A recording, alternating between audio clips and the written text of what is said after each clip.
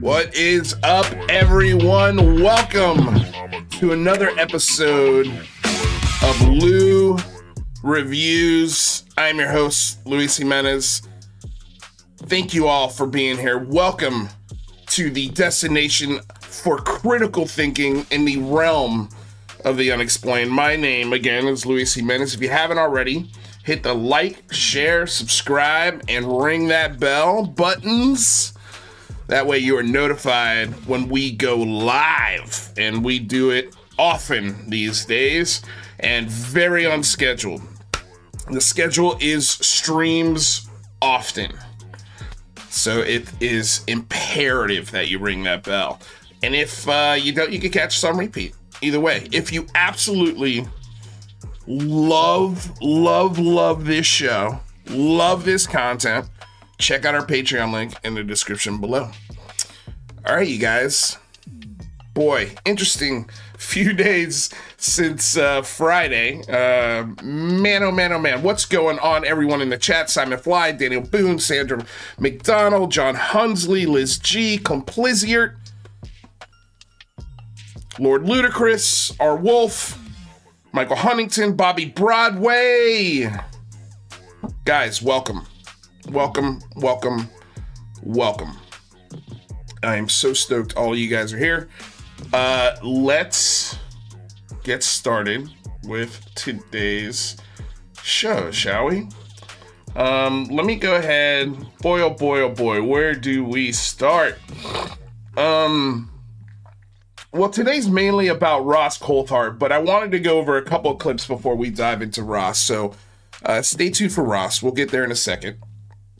The first thing I want to do is highlight a couple of things. So the first, well, actually, yeah, I'm not going to use this clip. We'll only cover one of these things. And then we'll come back maybe next show and discuss the other thing. I just don't want to,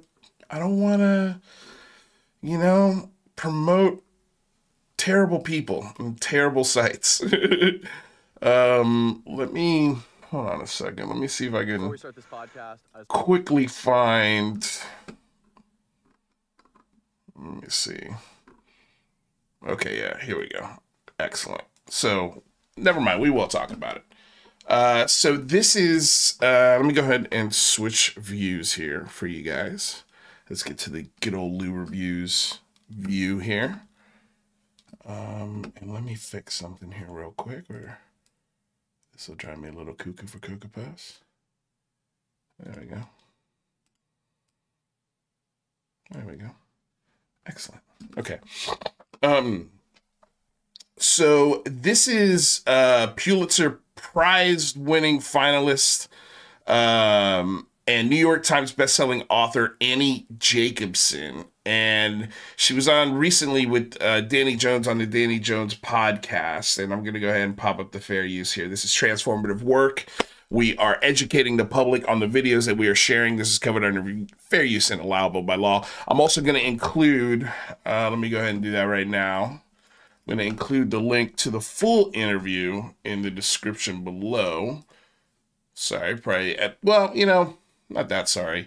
I just, I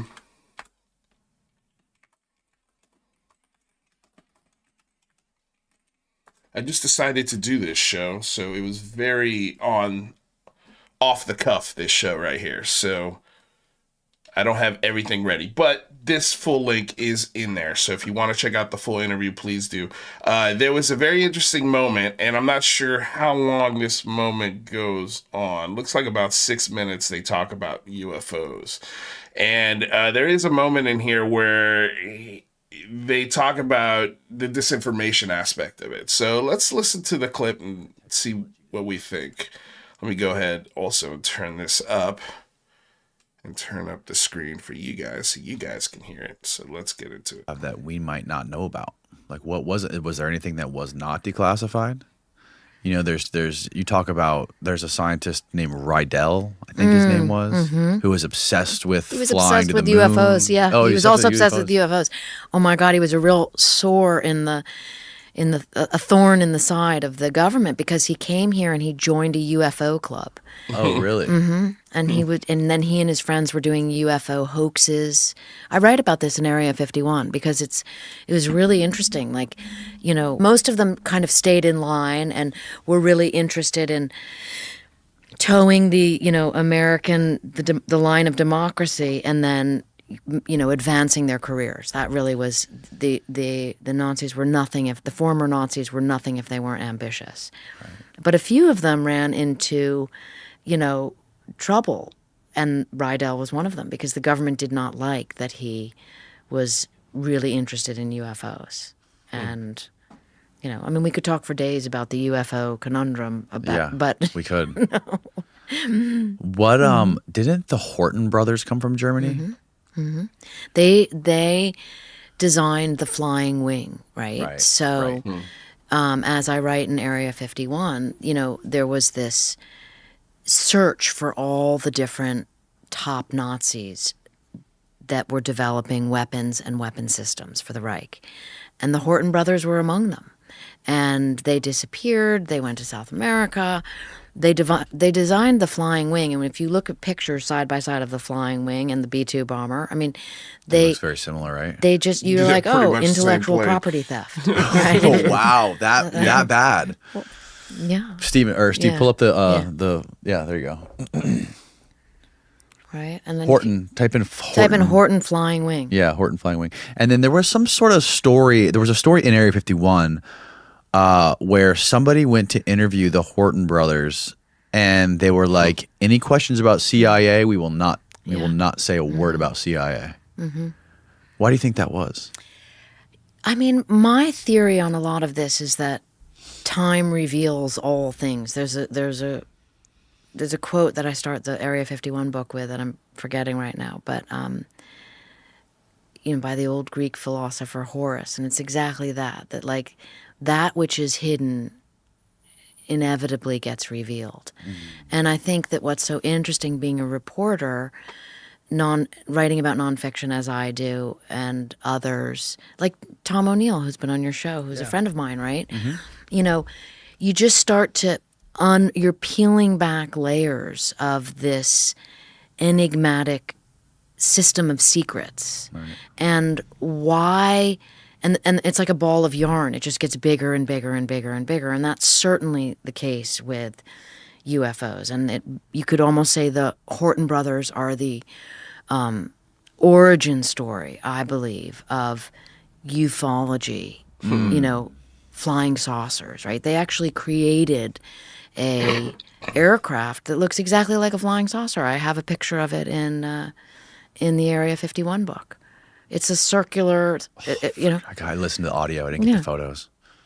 So this is like, and then what comes first, the chicken or the egg, right? Yeah. What can we find a picture of it? I would love to see it. Horton Brothers Flying Saucer, Area 51. We can find it online, you think? Yeah, there it is. Right there. The national, they took Is that it right there? That's from my book, yes. Oh, wow. That I got at the National Archives. Well, that doesn't really look like a flying saucer. I guess from one angle it does. It's a No, the one Simmons right saucer. here. The one wing. The one wing. Oh, that. Down below. Right here. No. Yeah. Where we To the right. pointing at. Yeah. See, it says AARO Stories. Horton Oh my Brothers. God, Two brothers, that one thing wing. is so futuristic looking. It's Right? crazy. I mean, that was 1941 or 2, right? Right. Oh, it burned. Yeah, burnt. I mean, Yeah. the thing that I think is interesting is like that the human mind can write the narrative that it needs to, right? So if you want to believe, then you write that. And when I say write, I mean that, figuratively, not necessarily literally. You're reverse engineering from this idea of, aliens exist or UFOs exist, right? And then everything leans toward that and fills that narrative in. And if you're on the other side of it and you are suspicious of that, everything. I mean, look, I learned when I was on my first book, Area 51. I learned about this concept from officers of the CIA and there are two forms of strategic deception. Yes. Okay, there is cover, right, and that's to try, to essentially have a cover story, like information, Like Billy Wall jogging through Exactly. Khartoum. That's right. That's one kind of strategic deception. But the other kind is misinformation, right? And so and the example I use in the Area 51 book was a bunch of the Lockheed engineers were heading out to Area 51 to work on the U-2 spy plane. This is in the middle of the 50s. And of course, it was the most classified project, or one of them, that existed at the time, right? I mean, the Soviets could not know we were building a spy plane that could fly 70,000 feet in the air above where their surface-to-air missiles could shoot them down for the purposes of spying on the Soviet Union to find out what was going on below, right? That's what the U-2 was. It was just absolutely this ingenious idea of like aerial espionage. That is the origin story, the birth of it, right? Right. So it's Amazing. so top Like- secret. And they all get on the plane, and the plane crashes into Mount Charleston. Oh my God. And everyone's dead. Oh yeah, there was one guy who missed the flight, right? Yeah, that I interviewed, Bob Murphy. Yeah. He got drunk and missed the flight. God, Wow. Can Right? you imagine the guilt? Right? And so they're all dead. And then the CIA is like, oh shit, our program's going to be exposed. It's this like, Right. you know, all the reporters are taking off up to get up the road. And they cover, you know, they cut off the road so that you can't get up there, but still it's going to leak out. And then the press reports a story that they were all scientists working on a secret atomic bomb out at Nevada test site. Wow. And, you know, the CIA's like, no comment, right? In this sort of mysterious way. And they're like, see, it is. And then, so there you have disinformation, Right. It's just like, and a lot of times what the agency does, in my experience, my understanding from people explaining this to me and from reporting stories and looking at history, is they use the public's perception, what you could say the public's gullibility in some cases, and they use that to their advantage. You know, sometimes it spirals out of control and they can't control it, but often strategic deception is part of is how the public reacts to something, right?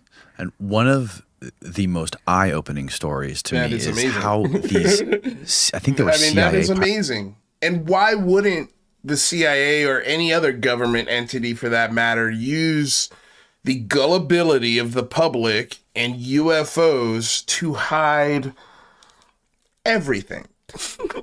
Anything. All of it. And simply just by denying it when the question is asked, boom, the imagination just does the rest of the work. The lore, the mystery does the rest of the work for them. They don't have to do anything else. And it's interesting that this interview, not interesting in like a conspiratorial way, but it is wonderful that this interview came out at the exact same time that Ross Coulthart is completely unhinged right now when discussing the AARO Report and sort of the interviews that he's doing to combat all of the facts that this silly narrative that has taken the advantage of the public's gullibility is doing. They are playing absolute defense on this. And the statements from Lou Elizondo, the just barrage of interviews that Ross Coulthart is doing right now to play defense for this narrative. It's wild to me that a guy like Jay from Project Unity does not see that and does not go, I wonder why he's doing all that. And now and we'll get into it, but now he's pushing religious movements. And the interview he just did today with Danny Sheehan was just an absolute train wreck of terrible information. And there was 10,000 people watching. It was nuts. It was absolutely nuts. But let's listen to what the rest of Annie has to say about this. Pilots that were testing like the first airplane, the first fighter jet over Nevada, they would bring gorilla masks in the cockpit with them. So if another pilot came within a visual distance, they'd put on their gorilla mask. That way, when this guy goes to dinner with some buddies or goes to the bar, no one's going to believe he saw a gorilla flying a jet plane. Right. That is bizarre. And that's so similar. I mean, it makes perfect sense in Bob Lazar's story. If he's going to work on some shit and they put a little alien dummy in the window to make it seem like, okay, no one's going to believe Bob Lazar if he says he saw an alien. But that kind of backfires because a lot of people do believe that. And again, it depends what camp you're in that that story will work for your story, right? Which makes it all very interesting. It's why I will never I know my position. I really believe that the whole hoo-ha about all of this is part of a major strategic deception campaign. Yeah, What's going on right now? Yes, Thank you, Wendy and Meyer, it for the has been going subscription. on. Really appreciate it. Thank you very much. Wendy Meyer, new subscriber. Thank you. Mwah. But sure you did not want that, but thank you. This is the very interesting part. This is the part that I wanted people to pay attention to, because this is, to me, very important, what she's talking about here. And in reference to UFOs and how this is a massive deception campaign. Now, I think the question becomes after this is, to what end? To what end is this disinformation campaign for? And I don't think there is one end. I think it's got multiple ends. It's a hydra of reasons as to why. It's a can of worms, reasons as to why a misinformation campaign like this could be happening. And then on the spectrum of this, you got people like Danny Sheehan. On the opposite spectrum, that is, people like Danny Sheehan saying things like, this is against the law. A lawyer saying that running disinformation campaigns against the American public is against the law. It's not. And that's something that came in the Obama era. So this idea that American organizations run by, American governmental organizations, offices like the CIA, DIA, NHA, NSA, the alphabet soup. Any one of these can launch a disinformation campaign. So, I mean, you hear, again, you just get this story of Danny Jones talking about pilots putting on fucking gorilla masks just in case a pilot gets too close. So when he goes to Chili's the next weekend and he starts talking to his friends, guys, you would not believe what I saw. Shit. I'm pretty sure it was a top secret plane, but the thing that was weird was gorillas were flying it. What? And then the whole conversation is nothing about gorillas flying top secret planes. Or, God forbid, a UFO. Well, my God forbid. Or even better, a UFO, if you're talking from a government perspective. It's just absolutely wild. Absolutely wild. Cosmic Judas in the house. Thank you for being here. She has the best voice for audiobooks. She does. She's got a great voice. I wonder if she reads her audiobooks. I'm sure she does, right? Coulthart is... Oh, speaking of great audio voice books, Coulthart has got a great audio voice book, even though he is an absolute shill. The whole hoo-ha about all of this is part of a major strategic deception campaign. What's going on right now? Yes, and it has been going on since 1947, since the CIA was created. I mean, you can read in Area 51 the original concern of then CIA Director Walter Beadle Smith, right?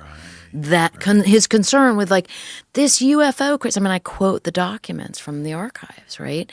That it's going to cause a problem. And we need to use this. I'm paraphrasing again, but this was happening in 1947, and you can just chart, or at least I can, how this is a repeating story. Now, many people, take me to task over that, and I've interviewed for my book Phenomena many of the individuals who are at the fore of this thrust to say that the U.S. government is hiding alien technology. Now, what do you think? Sorry, go ahead. Well, to me, it's and I've interviewed all of them, and I've written about what they have told me and their opinions about things. And so, do they change their mind? Are they part of the strategic deception campaign? Are some of them? I mean, excuse me, I sit back and look from afar. That's maybe my Tom O'Neill chaos book. That's the 20-year, side reporting, because it just keeps building, and people continue to contact me about this and that, and it just gets more and more interesting. And also, as the science and technology grows, right, now you have threaded into all of this these new issues about DNA, about about things that didn't exist, Right. or they certainly existed, but that didn't exist within the narrative Yeah. 60, 70 years ago, right? Now, What Gary about Nolan. DNA? Being in like this idea that people that have experiences are different and they have Right. different DNA. I mean, I get into that in the End of Phenomena, but That's the one I haven't read yet. yeah. I mean, I'm a storyteller. I'm a reporter, and I'm a storyteller, and I'm really interested in stories. And Yeah, I'm really well, I'm buying a interested book today. in how people, how you live your life. And, Joan Didion said, we tell ourselves stories to live, Right. right? Right. And also, many of the people I know that are involved in that world have had what are called near-death experiences, right? In the phenomena. Yeah. And if you've had a near-death experience, to my eye, you are in a different category of human being, right? Because you've had an experience that others simply can't relate to, right? And I'm talking about like particularly in war, most of the people I know that have shared with me, they're really intense, like I should have died story, right? Right. That's really intense. Yes. That's an experience that, right, is going to change your thinking, right? I have a lot I want to ask you about Yeah. that, but I want to stay on the UFOs for a second. If I thought we were going back to paperclip.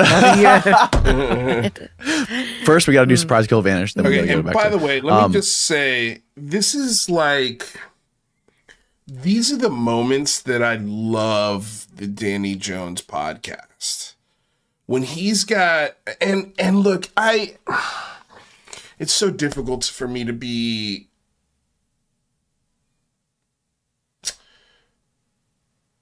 critical of this because he interviews anybody, and he asks good questions. So when he interviews a Danny Sheehan or he interviews,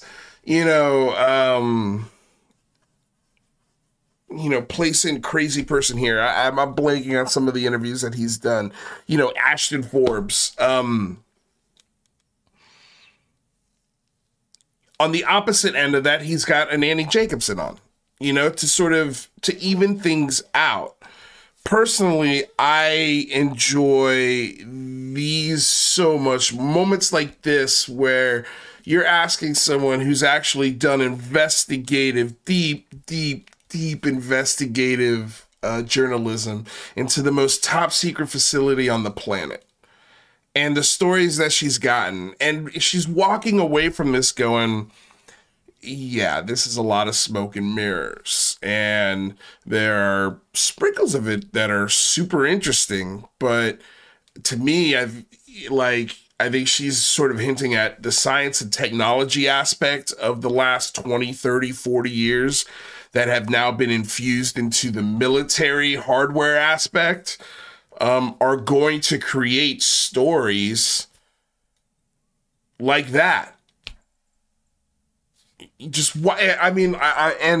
I'm halfway through a live stream that Emily Louise did, Weird Reads with Emily. Go check her out. Just Google and you'll find her channel. But they were discussing, and I want to dive into this more, the idea of the CIA, and everybody's heard about this, where they, in third world countries, they run all sorts of crazy operations that they would never dream of doing here. Like, if you think MK Ultra was bad, you should listen to some of the shit that they were doing in Peru or Brazil or any countless of country in South America. And the one thing that I found incredibly interesting is that they have, the fact that, well, first of all, a lot of experiencers have a history of doing hypnotherapy, which is a big red flag. But the idea of being able, in the 60s, being able to spray a spray, right, that could intoxicate somebody, basically knock them out, but at the same time still awake, and you can feed them ideas and literally implant ideas in their head, and then just push them out the van and say, all right, later. Or not even do that. Just push them out the van and drive away. And a lot of these stories that came out of these people are abduction stories. Oh, so weird. And how cattle mutilations were stories that were propped up by our own government to get farmers to sell their land in fear that their cattle would be mutilated. Besides just copycat people trying to get famous in the 70s and get on their local news station by desecrating a cow, you've also got that aspect on top of it now too. And I cannot wait to dive into those things on her channel, because she's done some insane research on this. And there's some, I didn't realize the books that have been written on these things. So I'm excited to sort of open this new chapter of ufology for myself, because I think there are, again, the more I look into this, the more rational, reasonable explanations there are for almost all of this stuff. And yes, I am a skeptic now, but I also want to educate myself on all aspects of this, so that way when the diamond in the rough, if it does come, I'll be ready for it. I'll be able to determine, hopefully fairly quickly, okay, this is something serious that we should seriously pay attention to, as opposed to, that's just bullshit. Which is almost everything, pretty much everything. And the idea of I've always hung on to the idea, and I can't wait to have Emily on the show. I really can't. And she's going to be on soon. We're coordinating a date now. I would love to talk to her about Betty and Barney Hill, because the thing that I've sort of hung my hat on for a long time, and there were other things that have changed my mind about Betty and Barney. And, I tend to lean that they are not telling the truth, or it's not that they're not telling the truth. They've been convinced that the things they're saying are true. And the thing that I've always sort of hung my hat on is that Betty and Barney were an interracial couple in the late 50s and early 60s. And to just make up a story like that in that time in American history would just be almost suicide. I mean, it's already almost suicide to be an interracial couple at that time in the United States. But then you add that layer on top of it, and it gets, to me, in my opinion, would make their lives even more dangerous. And more complicated in particular. And this idea that if you've got a sprayable device that can knock people out fairly quickly, and you're able to abduct them, insert ideas into their minds, number one, to test to see if it works, and to see how and when and if and in what scenarios you could use this on your enemies. But more importantly, to see, well, what happens if we just do it on a regular average schmo? And this idea that maybe you get a couple of agents within the CIA who hear about Betty and Barney Hill, don't like the fact that Betty and Barney Hill are doing the things that they're doing, and take it upon themselves to abduct them and insert absolute batshit crazy stuff into their head. And Betty, being already sort of a believer, or at least at the very least, was into that subculture of UFOs and aliens and science fiction. I never once, for 1 second, even considered that. I know I've gone on a crazy just weird thing here, but it just got me to thinking about all of this and how all of these things are a lot more explainable than the prophets of profit will have you believe, or the UFO mosh pit will have you believe. There are so many rational explanations if you look for them. And anyway, I could go on forever about the episode I'm watching right now about Emily. It was such a great, when it was her first live stream, so I'm excited for her. I'm sure she's going to get even better at it. But yeah, it just, the things that they talked about the Gulf Breeze UFO, which is sort of the craft that I compare my sighting to, and how UFO books were written and who they were written by and where all of this stuff comes from and originates. And her talking about, the UFO lore basically comes from Nazi technology. And now you sprinkle on top of that special DNA,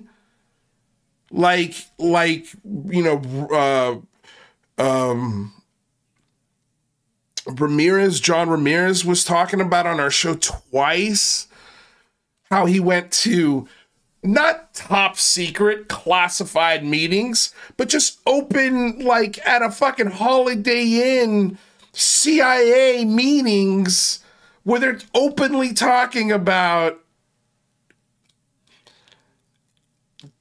alien DNA within humans. And how the aliens are going to be here in 2026. And how the people who have the chosen DNA are going to be the ones that ascend to greatness. It's so stupid. It's so silly. It really, really is. But it's starting to all make sense how this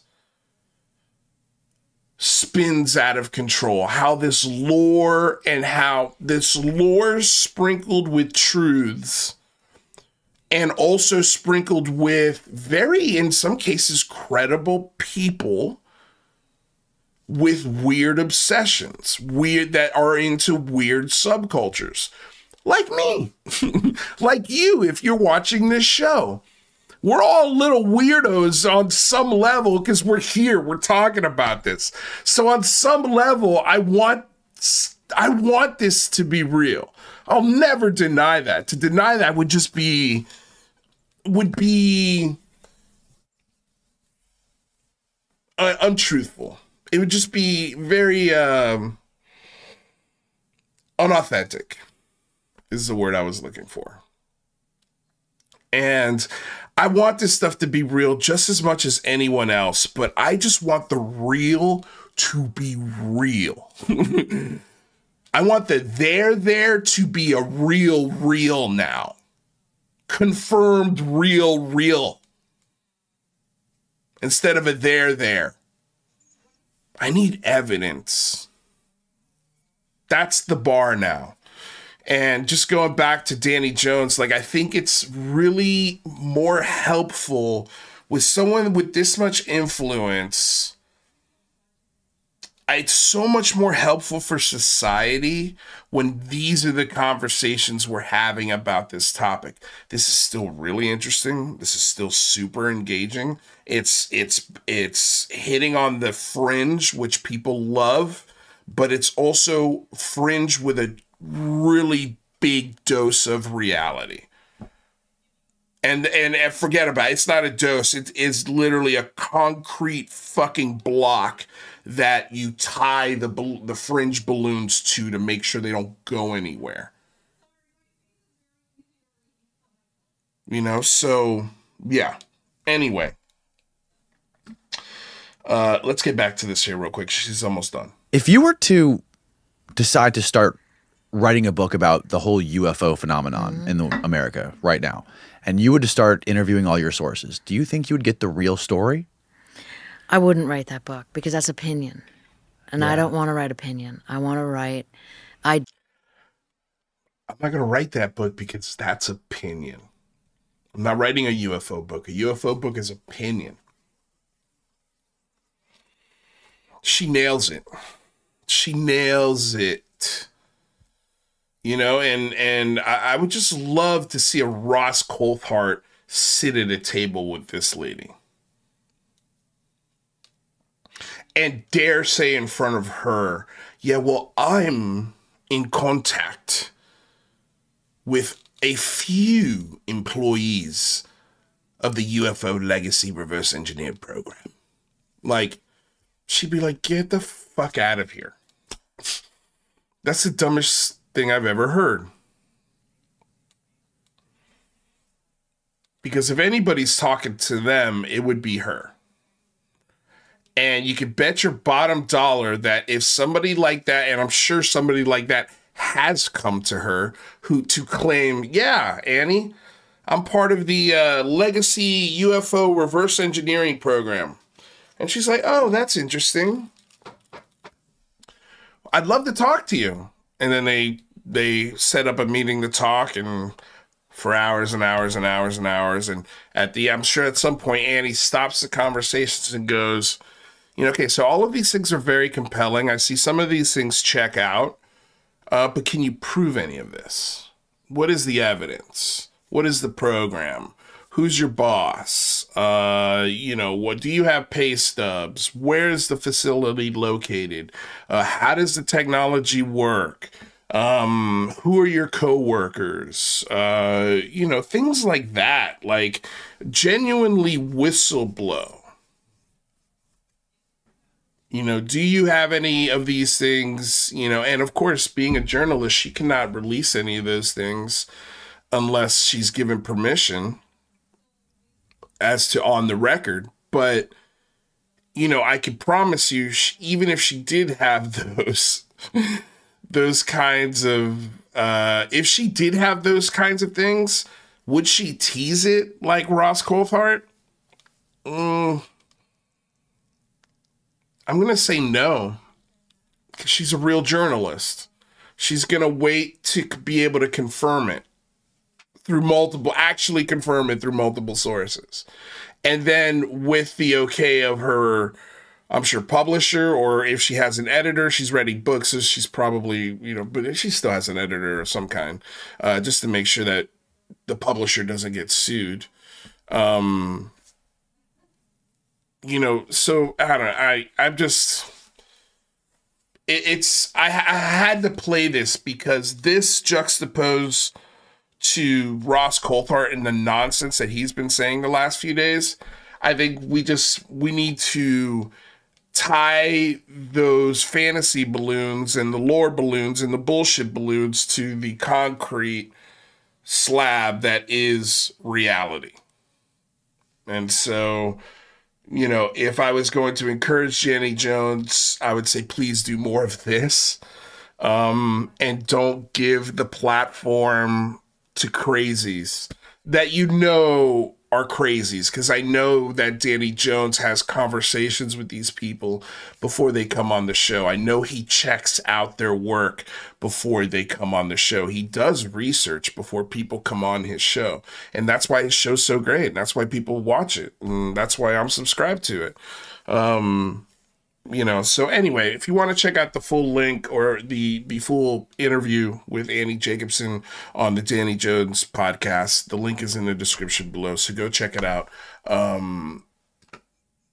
Let me see if there's anything else that they're going to say here, which I think there is, but it's pretty much done. I do write, here's this document, here's that There's document. no documents. That's the thing. There's There no are, hard. absolutely. There's no hard evidence, though. And I think that's the long quest for me. You know, ultimately. And I also build trust with people who sit in that world, right? And in my experience also, as people get older and they come closer to meeting the maker, their perspective shifts on what is important and what they want to share and tell. And I think that's really interesting, you know, in a completely legitimate way, right? I mean, even the nuclear war book, like getting someone like Leon Panetta to go on the record with me, getting some of the elder statesmen that I did. Why? Because they have grandchildren, because they They, Right. as one of them said to me, we thought we had this covered, you know? Like, oh, we'd get through the Cold War with all these nukes. At one point, we had 30,000 nukes. 30,000 nuclear warheads. You know, And China had how many? They had like pretty close to that, right? no, Russia. Russia. Russia. They had in the 20s. Russia had the same. Russia's always essentially once we became equals in the early 50s, then, you know, it's been the same. So they had 30,000 too. Today we have 5,000. They have 5,000. That's 1,700 of which are on ready for launch status, meaning So out of 5,000, 1,700 are ready for launch. Ready They for could- They launch. could go in a matter of seconds. they can go. I mean, some of them are have to come out of the out of the hangars for the bombers, but the 400 ICBMs in missile silos take 60 seconds. That's why they call them Minutemen, Right. right? Right. The submarine launched ballistic missiles, That just gives me chills. the thinking about submarines. handmaidens of the apocalypse, Right. And so as people get older that have had access to super classified They want to say things. material, I think, coupled with the fact of how rapidly the world is actually just changing culturally, scientific, right? People feel the need to share stories, to share information, not to like spill the beans on national security, but just more of the people that I find interesting. It's like more they want to tell their narrative. They want to tell why I'm telling you this. Right. Right? And then it becomes a cautionary tale, or perhaps it becomes a way for, Maybe leave the world a better place. or to reframe how we think about things. Right. Right, which is, and here's the thing, like, especially if reverse engineering programs and back engineering programs have been happening since UFOs have been crashing. So 1947. So since 1947, there have been easily, I would say, in the thousands of people that have worked on these programs and have worked on this technology, assuming it actually is real. And you're saying only Philip Corso and a handful of other people are the ones who want to tell their perspective, tell their stories. And then when you actually go and look at their perspectives and stories, you find, oh yeah, these aren't actually the most credible of people.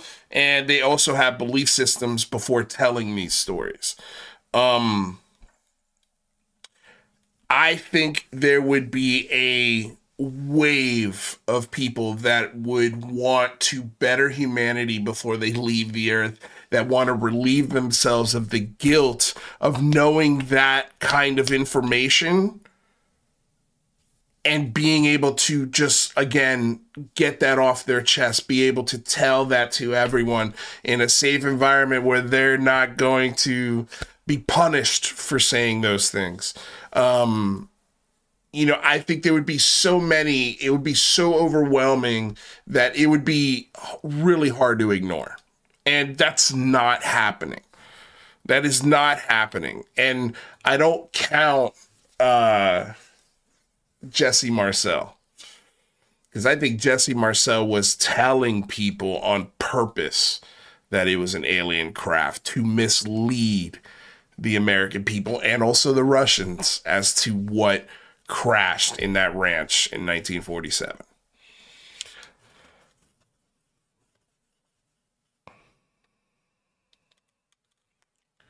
But yeah, anyway, I thought that's just so damn interesting. Such a great interview. So definitely go check it out, guys. Okay, so the next thing I wanted to briefly touch on was this clip. And I've been saying this for a while about Chris Bledsoe and the Bledsoe family as a whole. I mean, these guys have taken so many pictures, and I could not remember where the hell I saw this video in particular. And thank God Cosmic Judas found it. And he posted it on his Cosmic Judas surplus Twitter account. And he writes here, "Isn't it amazing how Chris Bledsoe's UFO overlord is actually a seasoned RC plane aviator? quite unexpected. He doesn't mention it in the video, but if you take a look around his shop where he films his TikToks, you'll notice a plethora of plane parts. And it's true, man. Like, it is absolutely true. So if you pause this video, he's got a couple RC boxes here. I can't tell 100% for sure if not they're planes. But he's got a plane sitting here on the ground. He's got a plane right here. He's got a plane up here in this damn thing. Let's play this video a little more. Things are changing or shifting. Here's another RC plane. On the table, there is These days. a diagram of a plane that he's building and designing. You can tell because it's got a wheel right here, and it also kind of matches what's going on sitting up here. And everybody, not everybody, but there's some people who are like, well, what's the big deal, Lou? Is a guy not allowed to have a hobby? Sure, yeah, absolutely. He's definitely allowed to have a hobby. He can go fishing, he can fly as many fucking planes as he wants. But if he's on Fox News and he's on fucking documentaries and he's selling and his kids are helping him with this, because he doesn't have the technological know-how, and he's a CIA spook. Like, he's essentially like been used by the CIA to put this bullshit story out about him being, you know, seeing a lady and being able to call orbs and being on Fox News and saying this shit on national television. Yeah, I think it's important that you point out to everyone and make everyone aware that this guy works on RC planes every day of his life. Yes, I think that's relevant. I think that's fucking relevant. And all of his kids are into the hobby as well. So if you've got dad there with his contraption on filming a fucking documentary saying that he can summon orbs, and one of his kids is 2 miles away with one of these drones strapped with a whole bunch of lights on it that change color. Oh man, look at that. It's the lady. Thank you for coming and showing up. Oh, thank you, Lord Jesus. And it's Ryan Bledsoe 2 miles away. All right, Daddy, here we go. Like, that is not what I'm saying is happening, but that is a hell of a lot more plausible than him being able to summon alien fucking spaceships. And it is relevant that this guy is a hobbyist. And it would not shock me if, like a lot of scam artists, they fall into this shit accidentally. Like, he built a plane, he put some LED strips on it, he's like, hey, let's fly tonight, I bet it would look really cool. And then they fly tonight, he's like, hey, Paul, that looks kind of like a UFO. Hey, you know what there, Ryan? Little Rai, you're right. It does look like a you know, that kind of reminds me of a story of a lady that I met after she abducted me when I was part of the CIA programs. Ooh-wee. Wow. Let's call the History Channel and get them over here. You got it, Paul. Like,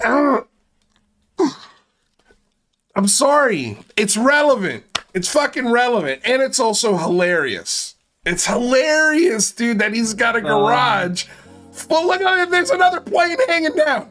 Dude, I count 1, 2, 3, possibly 4, 5, 6 on the floor here, 7 in the fucking rafter, and drawing a fucking plane here. I know there's way more. There's definitely some stacked in here. There's a wing hanging right here. He's really in deep thought. It's hard to say. It's hard to say. With all the things going on in the world. With all the things going on in the world. Oh man, what a kook, what a kookadook, kookaluke. Okay, let's get the hell off of this. Oh my God, no audio. But yeah, here he is. Look at him. Look at him with his, look at that.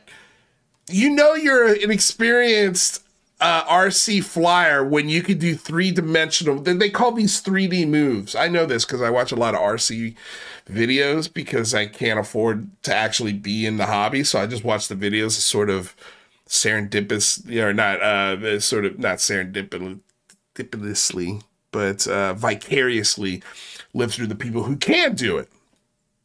And so, yeah, he's flying a plane completely vertical like that. Like, that's not an easy maneuver to pull off. Like, look at the size of his controller. This dude loves this shit. He lives for this shit. And he lives in a perfect part of the country where he can experiment with UFOs go flying above his house. And you guys just eating that bullshit up like it's like valid. Okay, so Ross Coulthart. Let's get on Ross Coulthart. So this was a tweet that Stephen Greenstreet had brought to everyone's attention, and I thought it was very interesting because this is right on par with stuff that Ross Coulthart does, especially these days. But this is just very... This is a little blame, but anyway, he writes, UFO activists like News Nation and Ross Coulthart are currently tweeting an image of what appears to be explosions and fire at the Pentagon. They're angry because a new Pentagon report says aliens aren't real. Coulthart previously said people covering up UFOs should be stoned to death. Stoned and their bodies dragged through the streets. So usually when you stone people, or you call for a stoning of someone, you stone them to death. It doesn't say death, but I mean, it's kind of inferred. The mainstream news media continues to completely ignore this simmering anger among religious UFO activists who haven't recently increased their unhinged, violent and warlike rhetoric, and that is also true. But let's take a look at what Ross Coulthart tweeted. So he writes 19 hours ago, and this is from this is an article from Liberation Times. An excellent application of Chris Sharp's withering blowtorch to DOD ex-boss Sean Kirkpatrick Bankum. AARO Report. Endgame. The Pentagon establishes path to disaster following release of UFO report, and then he tags the Liberation Times. But this is the image that Liberation Times uses, and this is the image that Ross Coulthart retweets out. And this is why I really don't like either one of these guys. And neither one of these guys are American citizens, but they've got no problem shitting all over American policies and sources and methods, and they love making up stories with no proof, with no evidence whatsoever. That is their MO. But now they've got a picture of the Pentagon, which looks like it's getting blown up. Looks like these jets and planes are dropping bombs near the Pentagon. It's like, oh, well, what's the big deal? Again, what's the big deal, man? It's a big deal when these are the guys that are, telling the UFO nutballs that all of this stuff is real, and that there's people within the Department of Defense that are holding back this information. There's people within, private industry that are holding back this information. They're gatekeepers. Yet Ross Coulthart knows 3 or 4 people that know exactly where a crashed UFO craft so large it couldn't be moved. They had to build a building around it. He knows where that is. He can tell everyone tomorrow. The world could be changed tomorrow at the snap of the fingers by Ross Coulthart, but he refuses to do it. But then turns around and has no problem with calling for the death of other people who are in government and in these private industries. He's calling for their death if they don't come out and tell the American people what's really happening and tell the world what's really happening, even though Ross Coulthart knows exactly where, when, who, and what's happening. Like, hello, who's who, and when do we call for Ross Coulthart to be tied up behind a Humvee, stoned, and dragged through the streets? Who's going to call for that one? And who's going to get offended when that happens? I'm sure it'll be a cadre of just UFO, Greenstreet calls them activists. I think that's the wrong word to use, but I understand why he uses it, because they are activists. These are the guys that are trying to drum up hatred, trying to drum up organization, trying to drum up ill will for people within AARO, people within their government, local and state representatives, people within the community, so scientists within NASA, there is no limit to where they sick this rabid pack of UFO mosh pit dogs to sick. And right now it's the Department of Defense. It's just wild. So here's Ross Coulthart on another, on Danish. Okay, so some of you have asked about the documentary Ross is referring to the last part of our conversation. Approximately 1 month ago, I departed for Greenland with my colleague and good friend, Lasse Rebek, to a documentary for Danish national TV. We've been receiving... I know my position. Oopsies. You know what? I'm going to undo that one. We've been receiving reports about mysterious lights in the sky in a small village in southern part of Greenland called Narsarsuaq. And indeed, the lights are for sure anomalous and mysterious. Weird thing seems to be going on near above the Arctic Circle. Okay, so this is just another... Start asking questions. I mean, your country is located this is close what to he the does, Arctic Circle, and that's where a lot of this activity is happening. I did a story last year about the fact that sources have told me that there were, I think, 9 anomalous objects seen hovering on radar close to the Arctic Circle, which is not too far from your neck of the woods. US fighter jets happened to be in the area at the time on an exercise, and they were sent to intercept. And my sources tell me that the objects seemingly became aware of the approach of the fighters, and long before they got anywhere near them, they disappeared in an instant. They flitted out of sight. This happens all the time. There are these kind of engagements in that part of the world all the time. It's one of the most remote parts of the planet. And, if there is an NHI presence on this planet, you would assume that those kind of barren wastes of empty land would be places where they could locate themselves. You love that. I love that when he does that. If. He always throws that in there. If. So that way he could have plausible deniability. I never said this stuff was real. I said if. Go back. Check it. Go back and check it. And I've pointed out that tactic a long time ago with Ross Coulthart. That's what he's known for. So here's Ross Coulthart on Fade to Black after the report. When they walked and out, listen to this. I had listen a to the claims this piece of shit makes. And that's a Jeremy Corbell quote, because, Jeremy Corbell's the man, right? Of one individual who told me that when they walked out of seeing one of the videos that they'd been shown in a secure secure compartmentalized information facility, one of the rooms that they use to brief congressmen and women and senators, they said their world had changed because of what they'd seen. Now, the thing that I thought was most telling wasn't the reference to Roswell in Andre Carson's opening.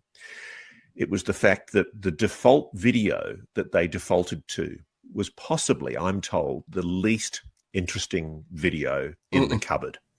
That of all the videos that they could have selected, they weren't prepared. They hadn't actually provided a way to actually freeze on the object that they were saying was represented in that video, which was essentially a blurry metallic sphere that zooms by an aircraft, a fighter aircraft at high speed. The key issue was that was one of the least interesting videos, I'm told, of what the Congress has been shown. Why did they do that? Why did they deliberately pick a video that was the most banal, uninteresting of the lot? The one that gave the debunkers an opportunity to go, oh, is that the best you've got? Seriously, this is not going to be more blurry videos, is it? when I'm told, I mean, I've spoken to people who've seen the 23-minute video, this apocryphal video that is apparently incredibly high definition, which shows a very clear, structured. Listen to this again. Incredibly high definition.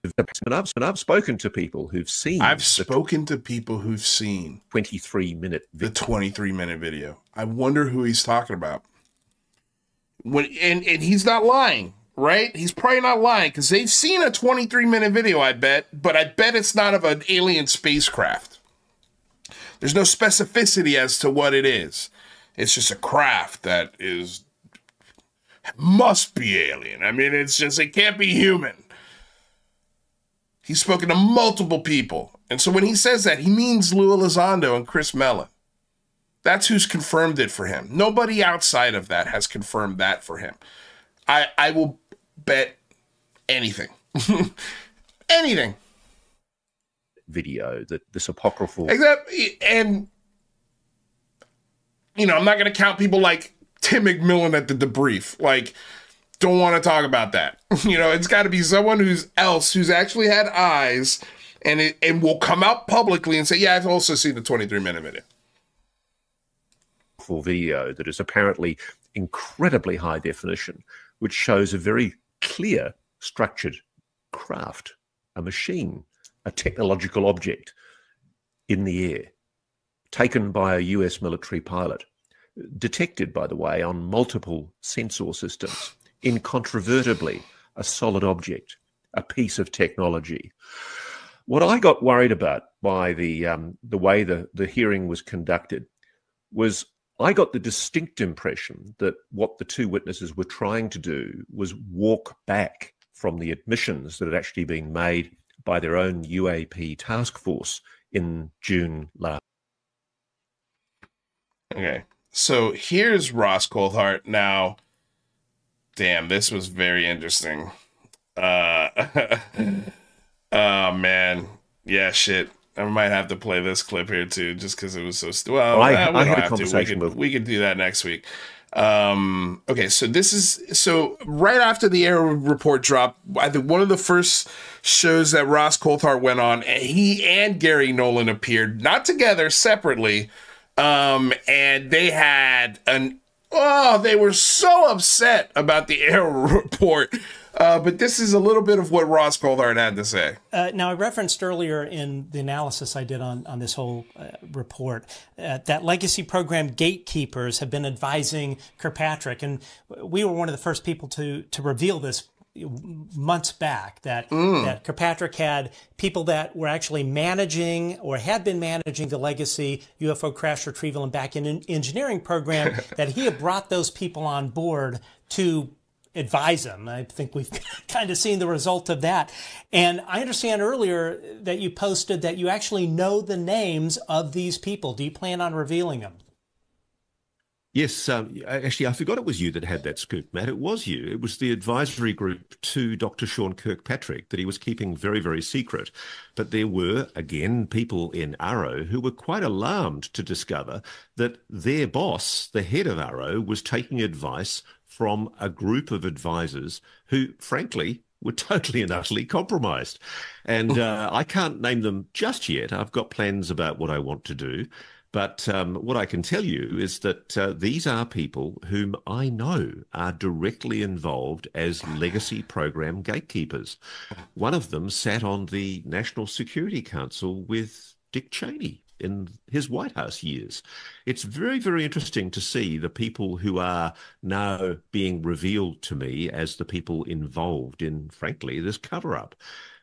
Real quick, I just want to say thank you to Cliplizzier, Lou Brother, Danny Sheehan, She-Man, and Ross Pop-Tart had a 1-hour News Nation clip like 2 hours ago. What the F, UAP. Yeah, we're going to actually dive into that a little bit. And Pat Calabria with a little emoji, $5 donation. Thank you so much, Mike Drop. Appreciate it, the donation. I'll keep that one up a little bit. Let's listen to the rest of this. And yes, they are going to be named. They are going to be revealed. Oh, can't wait for that. An unveiling of who these people are in my own good time. In my own good time. There's an awful lot leaking Thank out of you, the Sam woodwork right now. Sani. for the subscription. Appreciate Look, it. as Gary said, these are dangerous times. These are desperate people. Gary They said. are concealing. I These are mean, I know it's dangerous easy to time. flip. Okay, now this is really important because again, like, this is the part of the interview where he's basically giving the green light to crazy people to take this into your own hands and do whatever it is you think you have to do. Because these people will stop at nothing. He's making an enemy out of skeptics. He's making an enemy out of AARO. He's making an enemy out of lawmakers. He's making an enemy out of anyone who does not believe this narrative. This is the stuff that is insanely insidious. And it's, to me, I don't know. Again, I hope there's fucking consequences for shit like this. Because the fact that it's something called News Nation is letting this guy spread the bullshit that he's spreading is absolutely wild. These are desperate people. They are concealing. I mean, I know it's easy to be flippant about this, but they are concealing crimes, evil crimes. I wish I could say more. I mean, evil crimes. You can say more. You have so many sources that you could reveal these programs, where they are. You could reveal the ship's so big it can't be moved. You could reveal that without revealing or compromising one source. And nobody's going to care, to be honest with you, because if you're the journalist that shows that to the world, you instantly overnight become the most credible, the most wanted person on the planet for the next ever. Forever. Until the day you die. You think In Plain Sight sold good numbers? Your next book, The Craft, not the movie, the 90s movie with all those pretty girls in it. The Craft's so large that it can't be moved, and a building had to be built around it, although that title is too long. So we're just going to call it The Craft for the book. Everybody tracking here? Okay, let's listen to the rest of this. I am truly shocked that American democracy has come to this. There is a stain on American democracy. There's a stain on American democracy. So fuck off back to fucking Australia or New Zealand or wherever the fuck you come from. It's an American news company giving you a fucking paycheck. It's an American audience that is fucking giving you a job. Fuck you. You are the stain on American democracy because you are wreaking havoc within the intelligence community. You penile piece of shit. Like, give me a fucking break, Ross Coulthart. The ball's on you. He's telling people that they're committing crimes so heinous, I just don't even want to talk about them. That goes back 50, 60, 70 years. Yeah, it is an unresolved issue within the entire national security complex that has never been properly addressed. It's a cancer. It's going to be cut out. And there's bipartisan agreement on this. And what's interesting is the gatekeepers are getting nervous, and so are their foot soldiers. You are a gatekeeper. Matt Ford is your foot soldier, and so are all of the other idiots around you, underneath you, and above you. The council of fucking dunces. The balls on this guy, man. The absolute balls on this guy. So I can't, I don't have time to get into this. I haven't even read it myself, so I don't 100% know what this is all about, but I wanted to just really quickly highlight Daniel Sheehan, and his bullshit and his crazy stuff that he's been pushing lately. Okay, so there was a video that he had put out, and I wanted to watch that because it was, okay, here it is. Oh no, this isn't it. Ugh, God, no, I definitely don't want to watch that shit. Okay, so yeah, so here's his little fucking promo for the Romero Institute in front of a church, asking you for money so they can fight the good UFO fight on your behalf. In Washington, D.C. My name is Danny Sheehan. I'm the president of the New Paradigm Institute in Washington, D.C. I'm reaching out to you now to ask you to volunteer to become a member of Citizens for Disclosure. We're going to be organizing 435 action teams around the country. Please contact us at newparadigminstitute.org. Thank you. This is how unprofessional this is. First of all, I don't know who the fuck dresses Danny Sheehan, but Jesus Christ. Fine. The guy's got a fashion. Okay, cool. But at least mic him up properly. I know it's a TikTok and I know it's a viral thing, but if you want people to give you money, maybe don't have cawing fucking crows in the background with the mic from the phone that you're filming it on. Maybe actually lav him up and get some good sound there. Maybe frame him a little better. I mean, look at this, dude. Look how much headroom there is. I just...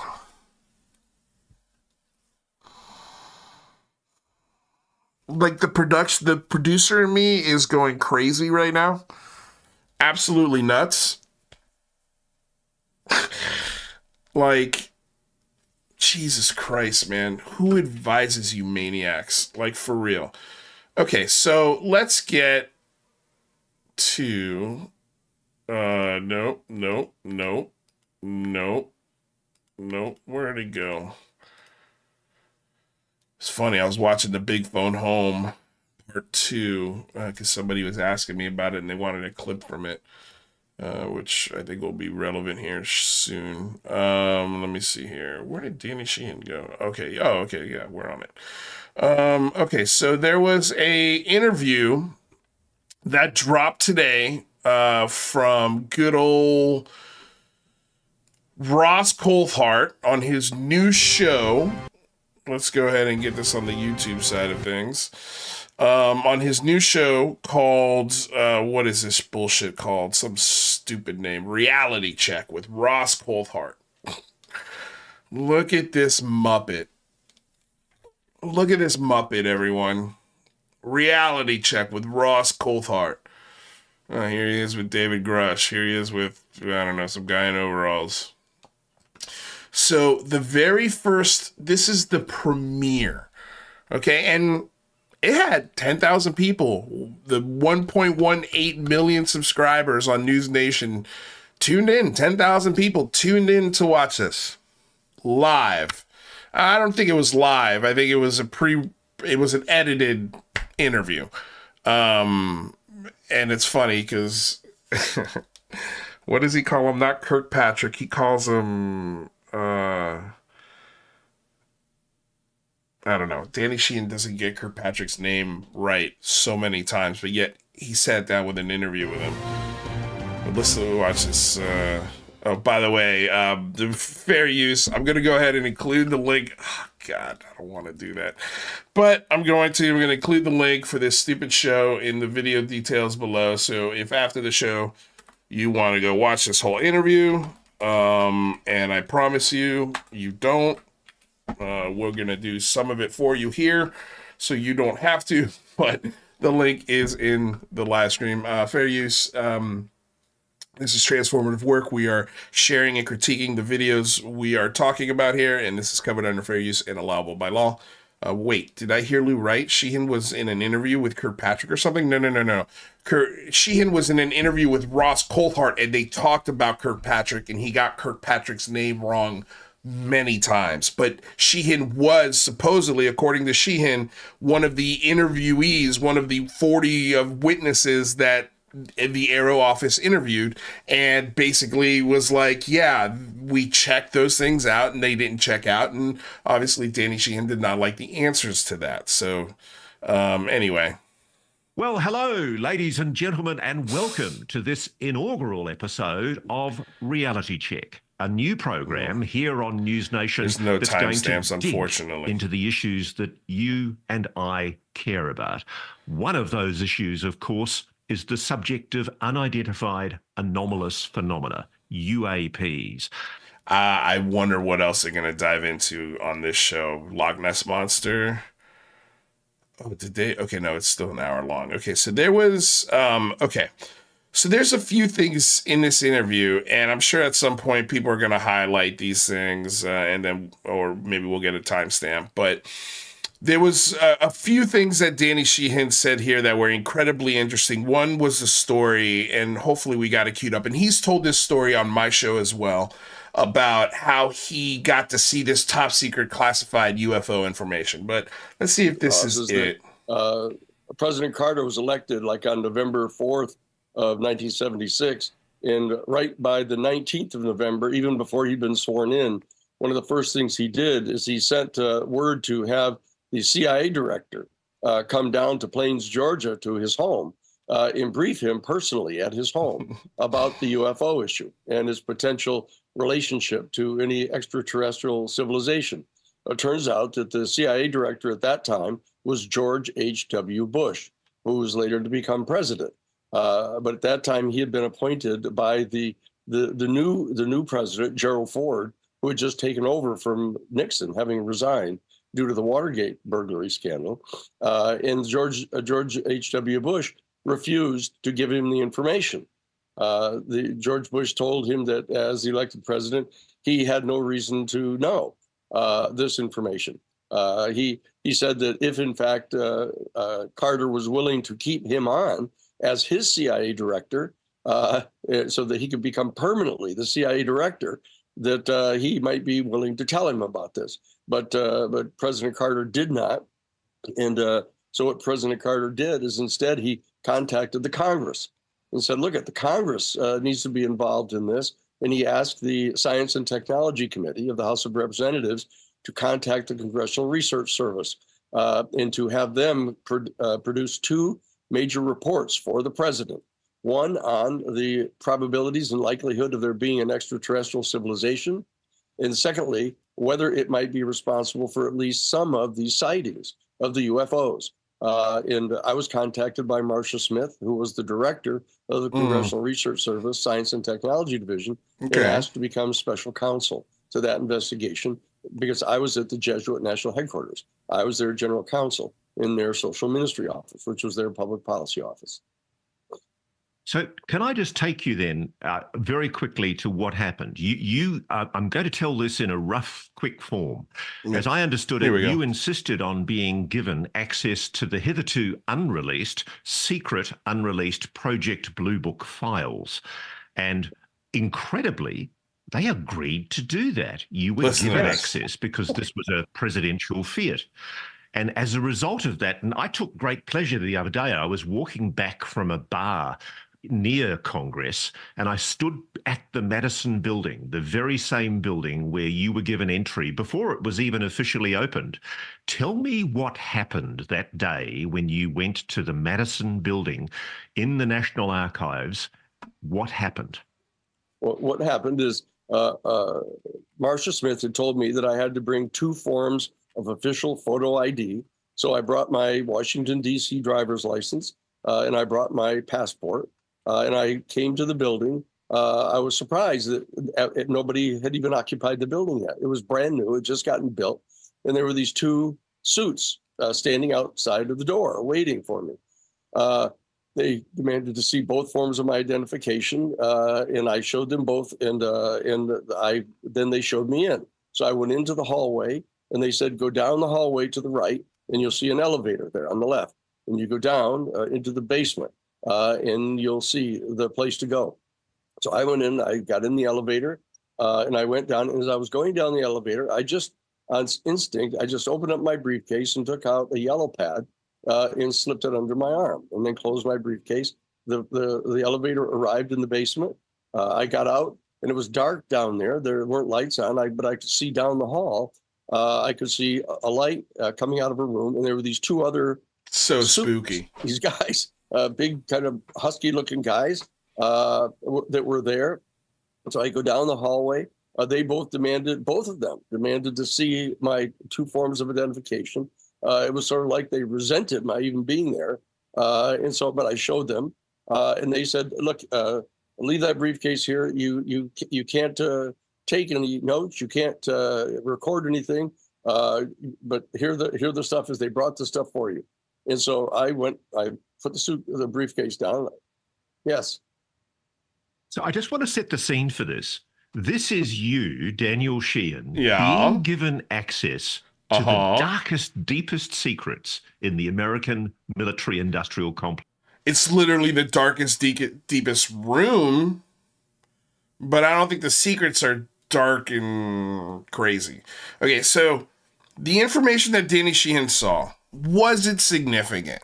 Does this sound like a super classified setting in which a person is going to get the biggest secrets on the planet?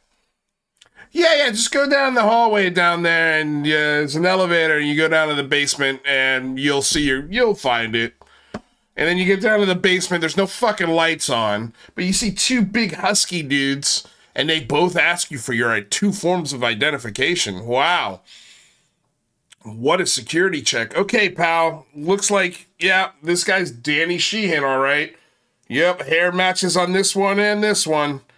All right, I guess we'll let you in because they're making us, you know? And then you go in the room, and what happens? Because I want to paint the picture, really, of what's happening here rather than these two schmucks. Complex.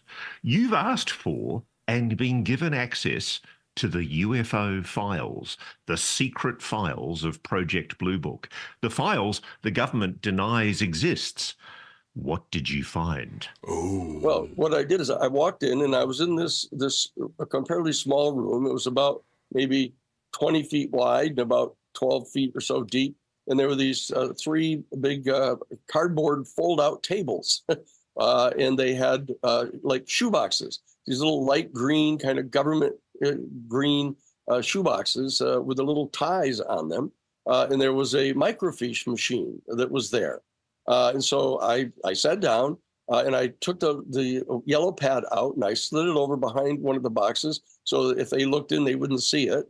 And I opened up the first box and they had these little film canisters of microfiche film.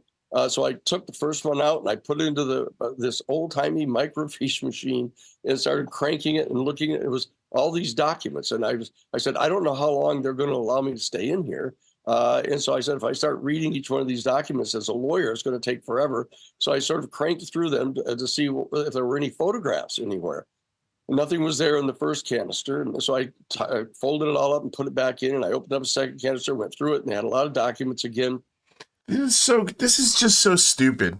Like, first of all, if they allow you access to this kind of information and the president of the United States is the one who organized this for you, you don't get rushed through this. You can sit there for as long as you fucking want and digest the information as it comes to you because you are there, by a requirement of law. It's not, okay, go in the room and I don't know how much time you have, so get through as much of it as you can. Oh, and don't take notes, even though we let you sneak in there with a pad. So no one pat him down, no one checked him for microphones or, some sort of equipment to copy the information. They just let him see this top secret shit. You're going to believe that. Anyone out there. Okay, let's continue. I can see all the official stamps on them and the top secret designations, etc. And then I got to the third canister, I think it was, and part way in, there it was. Here was this series of photographs, black and white photographs of a crashed flying saucer. There wasn't any doubt about what it was. It was a winter scene. There was snow on the ground, and the saucer, it was a classic large disc saucer, about 40, 50 feet across, with a big dome on the top of it. And it had hit into this snow-covered field and it plowed this big ditch all the way across the field, like the earth was all turned up and it was stuck into the side of this big snow-covered embankment, stuck in there like at a 45-degree angle, just stuck in the side of the hill. And I could see all around it, there were these Air Force personnel.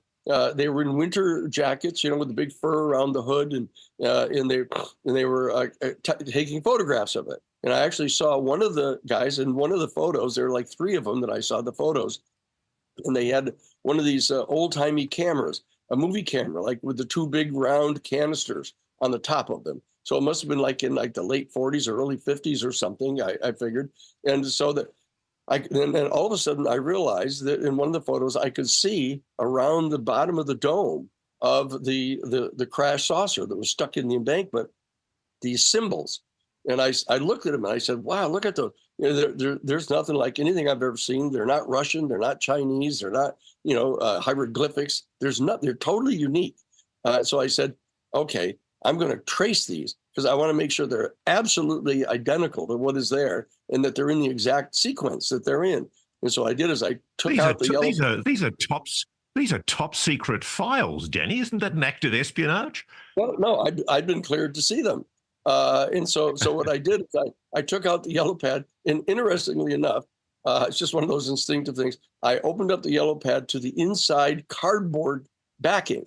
And what I did is I pushed the backing underneath the microfiche machine and then focused the microfiche right onto the inside cover of the yellow pad so that I traced them identically, absolutely, totally accurately, every single one of them. And there must have been about 8 or 10 of them that were all obvious. So I traced them in detail. And I got them all done. I kept looking up to see. Here's what's great is he told this exact same story right here on the Big Phone Home. And we asked him to draw it out. All right, folks, welcome back. Today we have a massive golf course community yard sale. We've actually never been to this neighborhood before, but the houses look this is the guy. I love watching this. This guy goes around to garage sales and finds really cool used golf equipment. It's great. Him and his wife. They're the cutest little thing in the whole world. Okay, yeah. So we lost our place here in this Sheehan shit show, but that's okay because it ended right on the perfect spot. So this is what I wanted to show you guys. So this is the Big Phone Home 2, day 3. Okay, this is an 8-hour, 41-minute stream that I have since taken down because of this propaganda bullshit that I did not want to share. But this is the only show, the only place as far as I know where Danny Sheehan has actually shown what the symbols looked like on the craft that he saw a picture of. So let's watch this. Oh yeah. I don't know if you can see this. Let me see here. Where am I here? Yeah. Just prop it up. There you go. Yeah. See, I'll show you. I'll show you exactly what they look like. But I don't know what the sequence is. I don't remember the exact sequence they were in. But they were like this. How could you not remember what sequence they're in? Like, why wouldn't you? My guess was because I drew some eat stuff, that thing. Like... Oh, what did you draw? It. Okay. What does that mean, Andy? I'll tell you later. I think I know. That's when me and Andy were what friends. do you think it is, Jade? Well, I don't know. I don't want to give anything away, but Can you see it? Lift it up just a little. Yeah. Okay. You see this? Yeah, a little. So there you go. Those are the symbols that Danny Sheehan said are not Japanese, not Russian. They're not any language I've ever seen in my whole life. How do you know it's language? How do you know?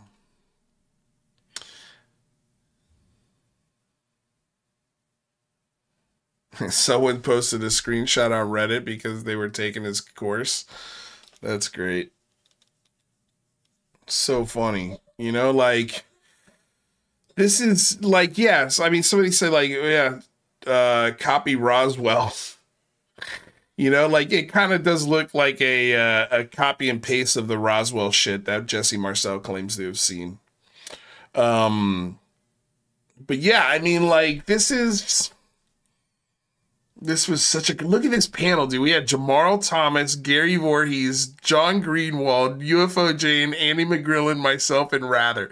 What a fucking lineup, dude. Like, god damn, we were putting on such a cool show. I mean, we're the only show that got Danny Sheehan to actually draw this shit out for anybody. You know, and like, the fact that he had it on a notepad and he didn't save that notepad boggles my mind. Boggles my mind. Like that he doesn't have that thing framed. You know, like it was so important to him. And there's so many things in this interview that are very similar to this, where it's just like, oh, come on, man. Like, you know, he's talking about all sorts of stuff where if and I've already seen the whole interview, but I'll find the moments. Once I saw this interview, I was like, dude, I gotta talk about this interview because this is just stupid. And sort of the claims that Sheehan makes all the time. Like, it's enough. Enough is enough already. like you guys need to be aware of this. But I think the most cringeworthy part was the very end here. This fucking, and first, before we get off of Sheehan here, look at the books here, the Jesuits, UFOs, and the Natural Security State. A book called Worldview. Like, all of these hippie crystal fucking transcending books. Like, this guy is a believer. He's always been a believer, hook, line, and sinker. And I think he's always been insanely gullible and a useful idiot. And I think the meeting that he was invited to as a part of this council was literally the government being like, dude, literally, just fucking put him in a room in a government building, tell him it's top secret, have him show you a couple IDs, and we'll put a whole bunch of bullshit in the manila folders or the shoe boxes. And he'll come out even more of a believer than when he walked in. And he'll tell this lore and he'll tell this story for the rest of his life, and it doesn't make any sense. Why would our government show Danny Sheehan this in a non-compartmentalized situation? That does not make any sense, no matter what era it is. Nobody just oh, down the hallway with no lights and two mysterious gentlemen, and all I need is 2 forms of ID. Excellent. You guys aren't gonna pat me down? Cool. Like, it's so stupid. It's so dumb. Being such a program that is transparently lying. Danny Sheehan, thank you very, very much for that analysis. There you have it, ladies and gentlemen. We have a constitutional crisis. We have a constitutional crisis. We have a direct threat to the control by Congress of everything. They are literally whipping up. This is the kind of language you use when you're trying to start a revolution. When you're trying to get people to act outside of the norms of the system, because the system norms, according to them, don't work for them anymore. They're invalid. There's a constitutional crisis. The Constitution is in danger. So what are we going to do? What would our forefathers do? What are you going to do, Mr. Alien Believer, with an AK-47 or a, AR-15 sitting in his house somewhere? What are you going to do? These guys are hiding these secrets from you. Of everything that happens inside the US government. I mean, honestly, I would not be surprised if this jerk is a paid disinformation asset of like a Russia, China, one of our, not our allies, our enemies, one of our enemies, to create chaos within the intelligence agency and within our American democracy and how it works, and just throwing wrenches into the system so people are paying attention to bullshit as opposed to really paying attention to the things that actually matter. But listen to how he shills for a profit. Egregious, flagrant, alleged breaches of the US Constitution. A challenge to the whole notion of separation of powers. What about separation of church and state, you freak show? What about that? What about that, Ross Coulthart? Separation. I'd love to separate you from anything having to do with the United States. Forever. You should be banned in this country, as far as I'm concerned. Do Americans give a flying hoot? I don't know if they do. But Daniel... No, they don't. They don't give a flying fuck, Ross Coulthart. Sheehan and his colleagues at New Paradigm Institute are going to give it a go. He's getting on the saddle yet again for another confrontation with the national security state. And if you'd like to help him, if you'd like to get behind Citizens for Disclosure, get in touch with the New Paradigm Institute. This is a very well worthwhile. It is not a well worthwhile effort. I'm not even going to play the rest of this because I don't want anybody to, to know where to fucking donate to these prophets of profit, these wank stains of truth.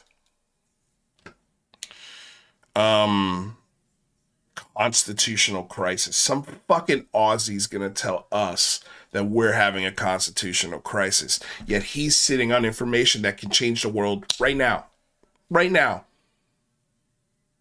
He wants you to stone to death. He wants you to drag people. He wants bodies to hit the floor.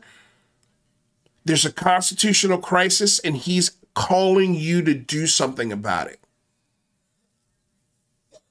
This smug, stupid asshole. The gumption that this dick has.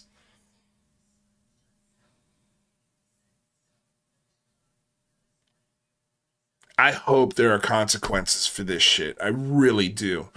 I really, really do.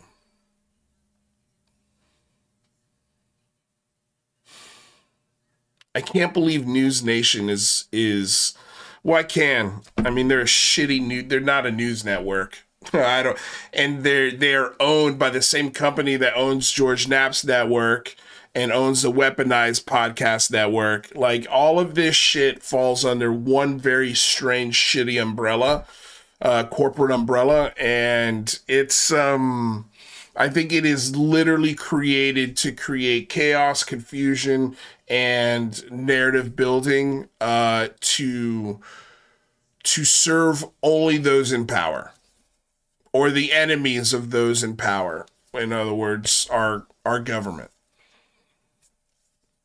This is like a Russia Today, an RT. News Nation is like Russia Today, but it's got the American colors on it. And it's I genuinely think this is a dangerous entity now at this point. And I've listened to other reports that they've had on other shit. It's clear which way they lean.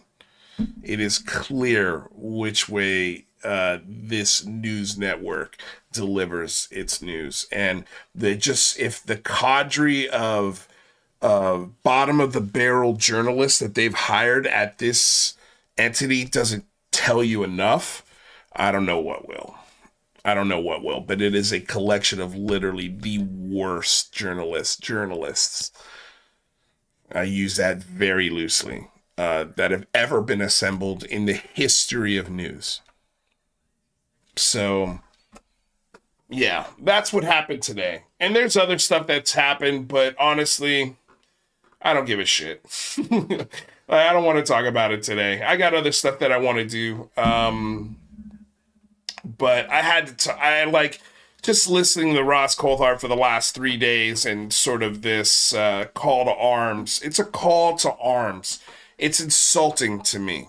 And I will not idly stand by and let some fucking Aussies talk shit about American veterans, about the American system that is democracy in our republic, the American intelligence infrastructure and that system. As much as I don't trust our government, I trust Ross Coulthart even fucking less. Even less. And it's almost like one of those moments where, hey, I'm only allowed to beat the shit out of my little brother. You, dickhead, are not, because you're not in this family. You're not American. You don't have any fucking skin in this game.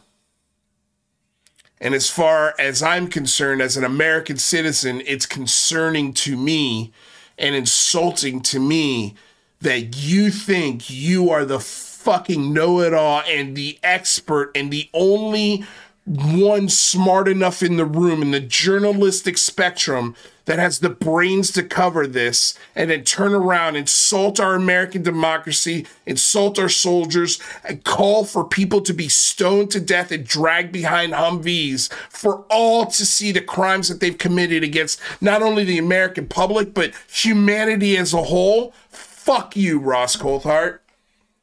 Fuck you. Fuck you, Ross Coulthart. And everyone else that is an American citizen that gives a shit about standing up for your fucking country. like these guys are attacking it in such a unique and scummy way. And I pray that there are consequences for people like Ross Coulthart doing this shit.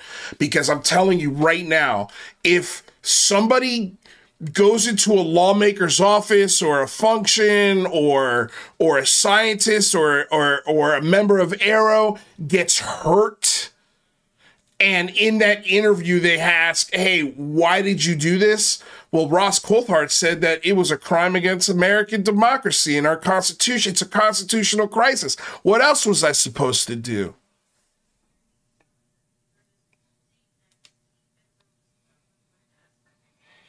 You fucking sicken me, man. Like, it's genuinely, I find you grosser and yuckier by the second.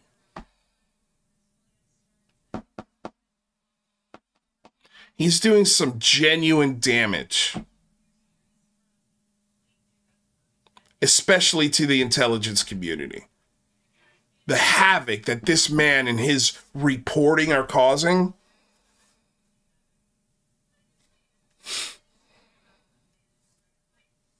Unreal, dude. Unreal.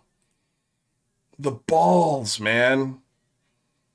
This is the guy that they sent out. This guy. Anyway, yeah, that's the show. Such a terrible taste in my mouth that this guy leaves me. But what can I do?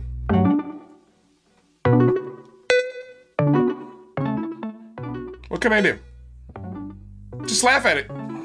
Yeah, SCU keynote speaker. This guy. You guys, seriously, if you agree with me, if you think anything that I'm saying is hitting the right note, share this fucking show. Share the shit out of this show. Share the shit out of every episode we do. Because this stuff's gotta stop. Well, it's never gonna stop, but this show will be the fucking landmass that this wave of bullshit crashes upon. I don't care. I'll be the brunt of that shit wave. No problem. No problem, because it's so easy. It's so easy.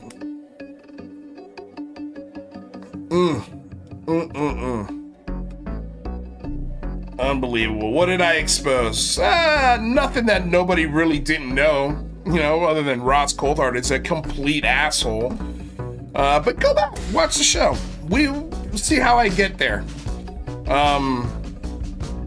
Just gross, man. Ugh, I'm looking at his stupid face right now. And yeah, you've turned me off so much that I almost never want to listen to your voice again. And I love your voice. That's the part that kills me. Anyway, you guys, thank you all for being here. Thank you for the super chats that we got in today. You think he's on a watch list? I hope he is. I hope he is on a watch list because he's asking for Americans to be killed because UFO secrets are being held by gatekeepers. So yeah, I hope so. I hope so. And I love Aussies. That's the part that kills me, man. Really, really do. most Aussies, any Aussie I've ever met in my life, but he's not Aussie. He's from New Zealand. But it doesn't matter. Either one. Both sides. I have nothing but wonderful people. He's the least palatable person I've met from either region.